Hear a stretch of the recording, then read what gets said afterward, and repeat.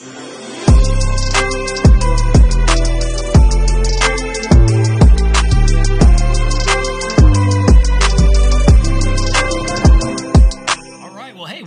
Northview students, to week 2 of our Christmas series. I'm excited to be here, and I feel like we need to pause before we really jump into the conversation and talk about our different Christmas shirts / sweaters. If you don't mind, I will go first. This is something I'm very proud of, why I brought this topic of conversation. But I don't know if you can see, hopefully, but it says, "You done messed up, AA Ron." You done messed up, AA Ron!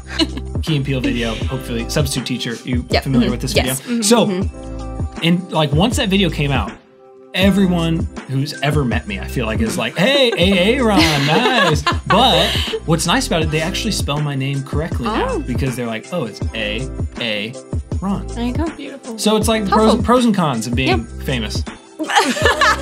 Maybe not. But. So tell me, Alyssa, about this sweater. Yes, so this is my 14-year-old little sister's sweater.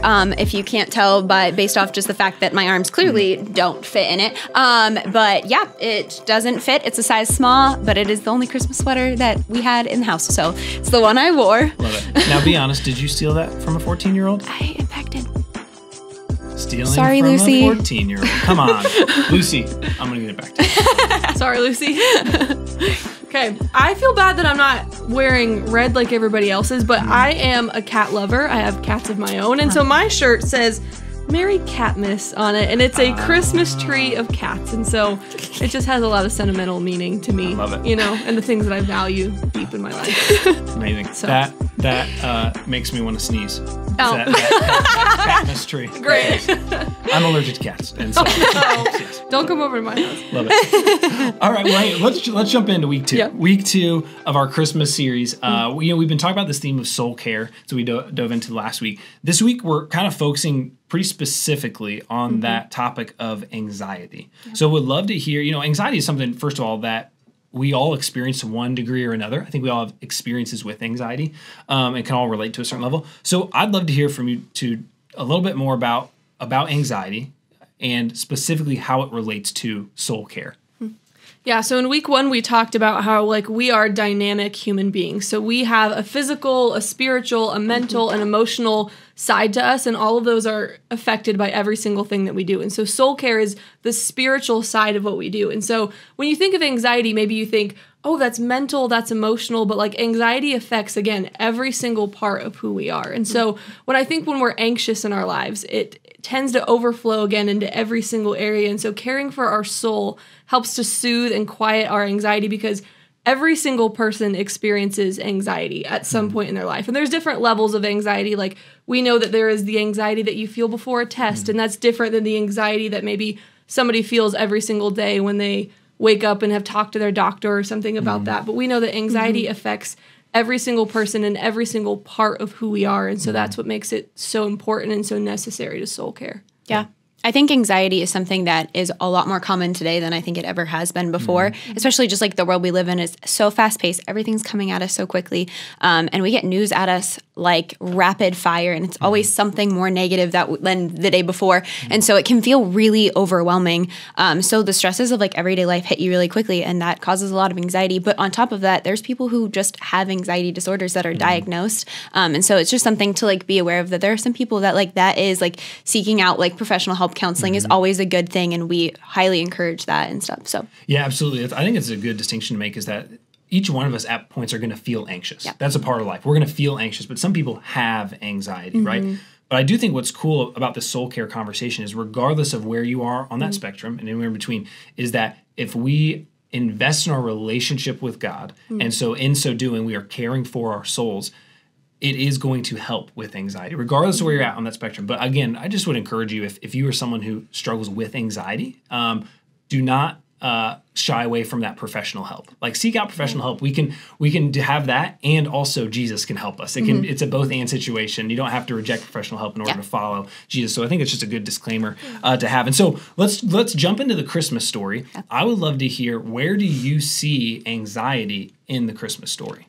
Yeah, I think around Christmas time we talk about all of the beautiful and grand things of the Christmas story and the birth of Jesus, which are the things that we do want to celebrate. But the reality is, there is anxiety in the Christmas story. We talked about it last week. Like, you think of Mary being a 13 or 14-year-old girl that is an angel approaches her in like the middle of the night and is like, you are going to have a son, not just like any son, but this man and this guy who's going to be like the father of all nations, who's going to be the Lord of Lords. And you're like, that feels like a big weight to bear. Like, I'm sure that Mary was anxious. And then Joseph finds out that his like wife is pregnant. So he's like, she's been unfaithful to me. He's trying to figure out divorce. And then again, this angel appears to him and he's like, don't divorce her, like continue with your plans. And he's like, but this isn't my kid. You know, like there's so much anxiety in that story. And then you think, again, they're on their way to Bethlehem, like they're getting ready to have this baby. There's no place for them in the inn. So then they go out to this manger, they have this baby, and then the census is called and they have to like run for their lives because they're trying to kill all like the firstborn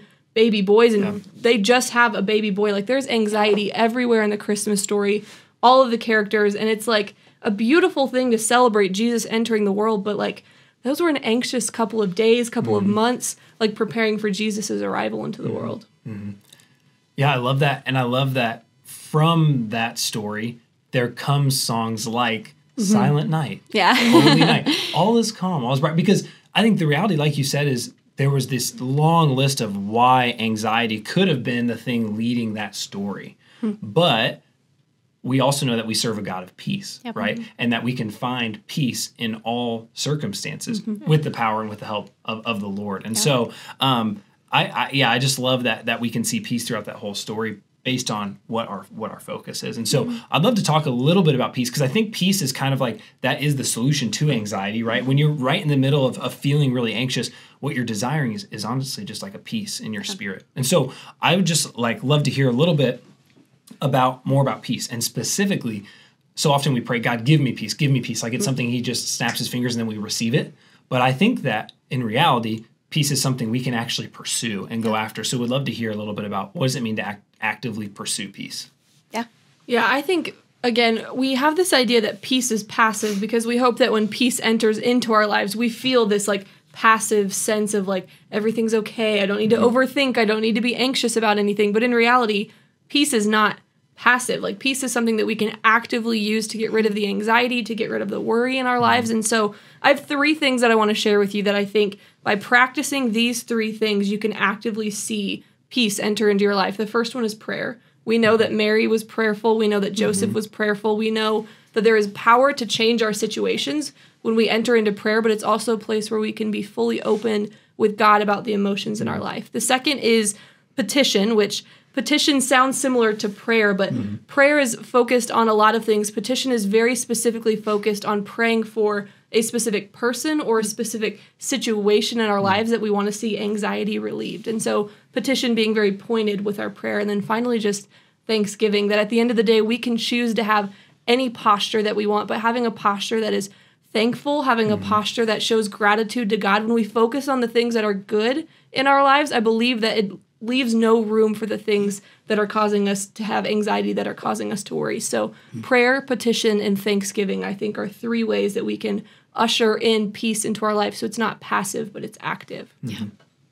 Yeah, I think that is so good. And I think especially in the midst of this Christmas season, if you want to just relate it to right now to Christmas, it's like, it's all about Jesus, but let's be honest, like in American culture, it's all about all kinds of other things too. It's about family gatherings and getting presents for everyone and like doing this and that. And so often I think we miss the peace that God is actually calling us to within the Christmas season. So I love those 3 points. And I know for me, I'm like challenged to actually like apply those this Christmas. And so I think that's so huge. And so love it. Love this series. I think it's super, super important, and thankful for you guys, and looking forward to seeing you all week 3 of Soul Care this Christmas. Merry Christmas, guys. See you next week.